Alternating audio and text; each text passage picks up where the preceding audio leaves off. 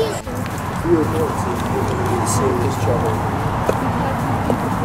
You know, beautiful. That's Carolynn, isn't it?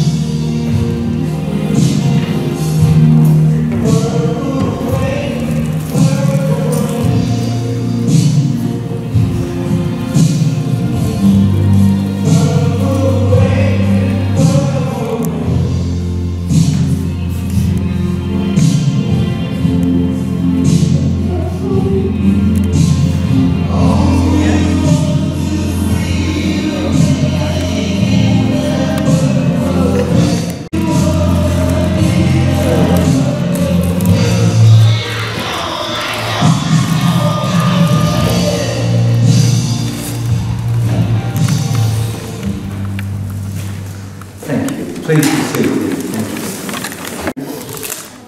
We don't try and minimise the sadness today because it's very real and it's very personal.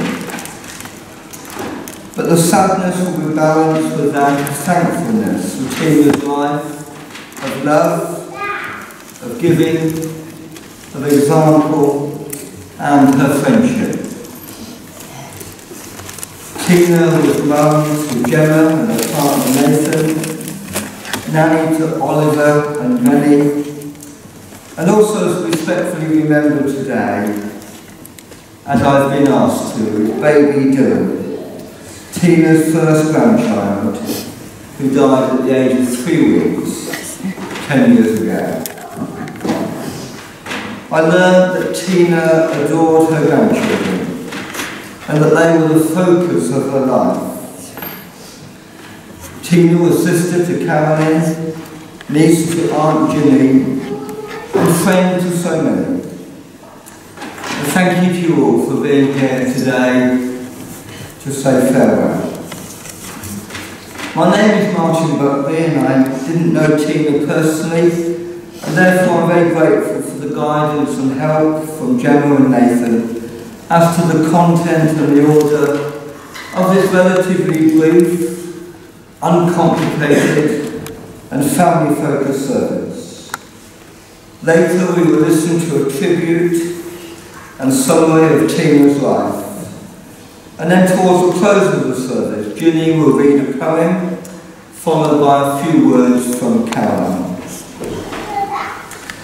This service, at Gemma's request, will make a balanced and appropriate reference to faith and religion.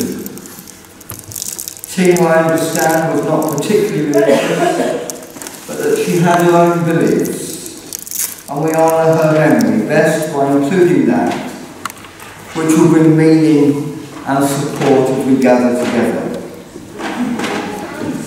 That religious element will include a brief prayer, followed by the Lord's Prayer.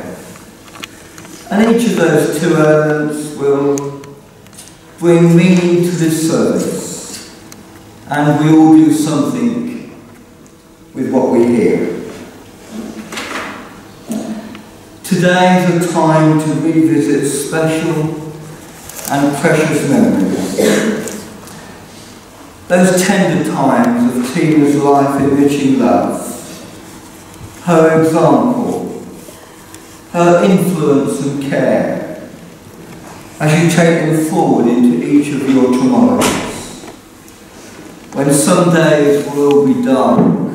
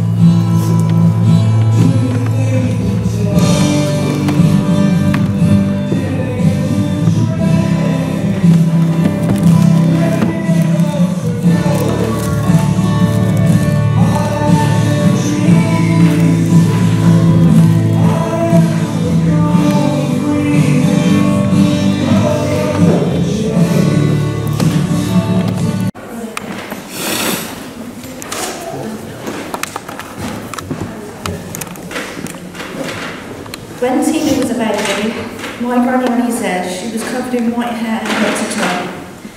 She grew into a bundle of energy with a strong personality, now a big sister to her baby sister Carolynn.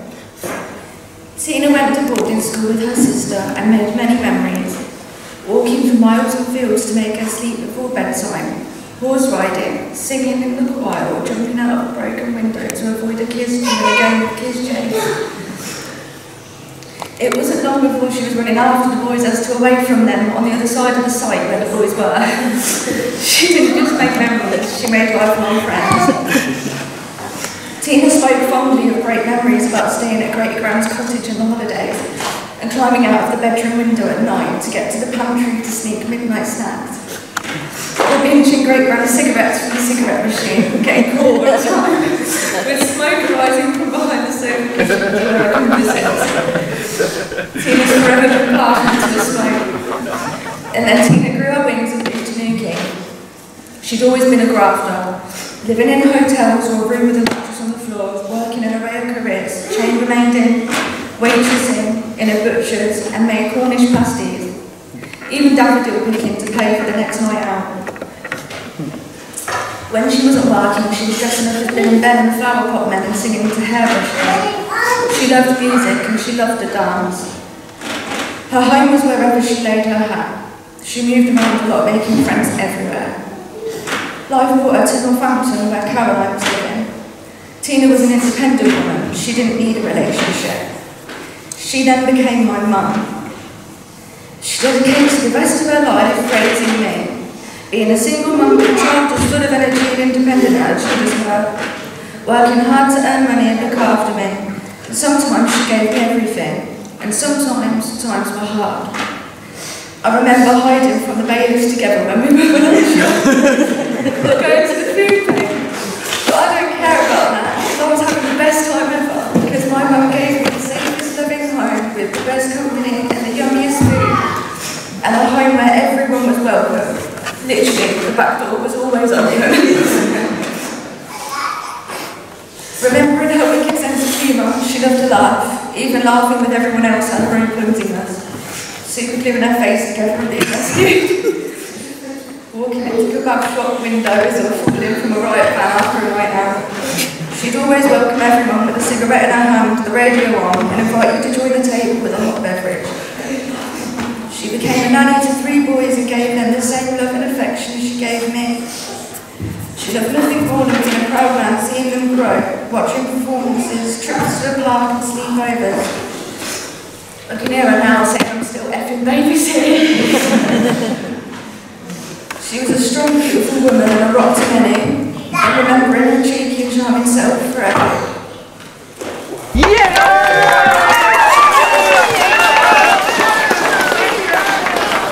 And Tina, to say farewell and to support each other and the family. Thank you to all who have supported the arrangements for this service. And as I mentioned on the order of service, all are invited to go to the Clock Hotel following the service. And there is an opportunity to make a monetary donation as we leave the chapel. We will be leaving by the door that we entered the chapel after the service. Thank you. Now please allow me just to share a few concluding thoughts before Ginny comes to read a poem.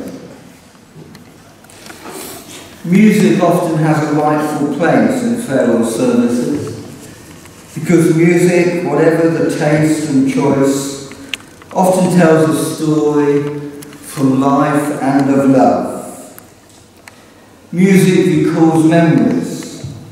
It makes a link with the past, but also with the present, and also into the future.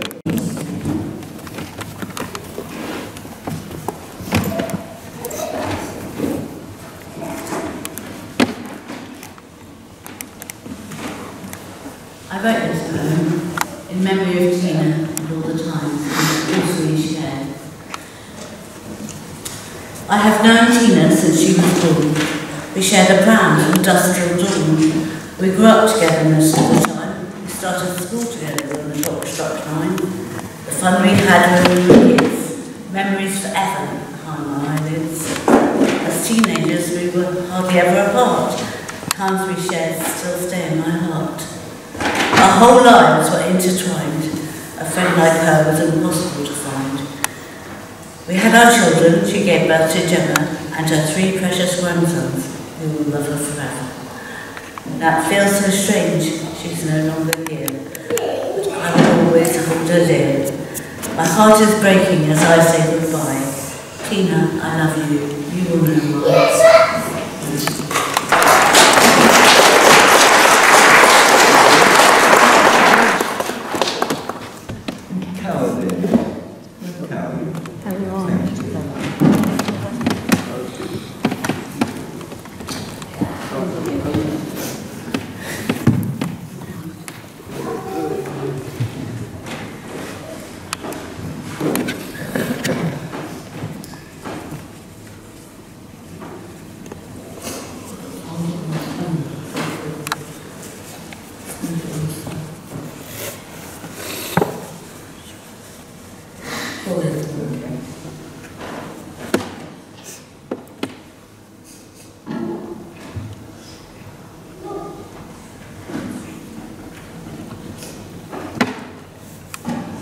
Beloved sister, Tina Norris, according to Mum, was a naughty little girl.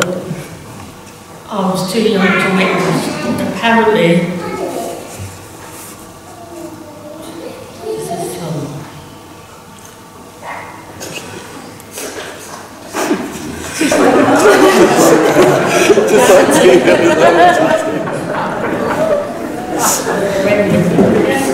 Apparently, Tina got expelled from school when she was 5 years old because she wouldn't sit still.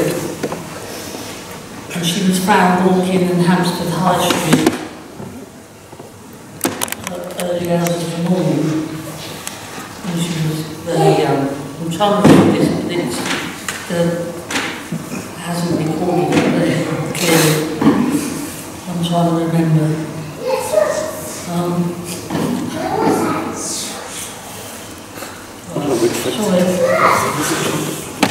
Tina and I went to 2 boarding schools. The first in Cornwall and the second in Kent. Tina was a very girly girl growing up, spending hours putting makeup on. She wore a skirt and platform sandals, open-toed, and bare legs in the middle of winter. Absolutely. Tina was a beautiful teenager and adult, and always had the most handsome boyfriends. Tony and Caro and Kevin Clifton, and many more. Tina had a wonderful singing voice and was in the choir and looked very angelic in her red robe. Tina had a few jobs in her life before getting very poorly. I remember when she told me,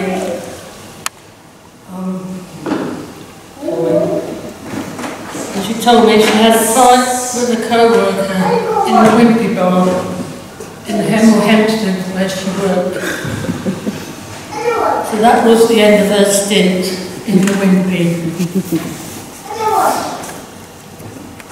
Tina and I had our moments as siblings do, but as we got older we appreciated one another more and more. I feel like I've lost my twin. Sorry. As my big sis had been in my life for 61 and a half years. And I love you and miss you dearly. But you're not suffering now, and you're with Mum. And one day we'll all be together again. Yeah!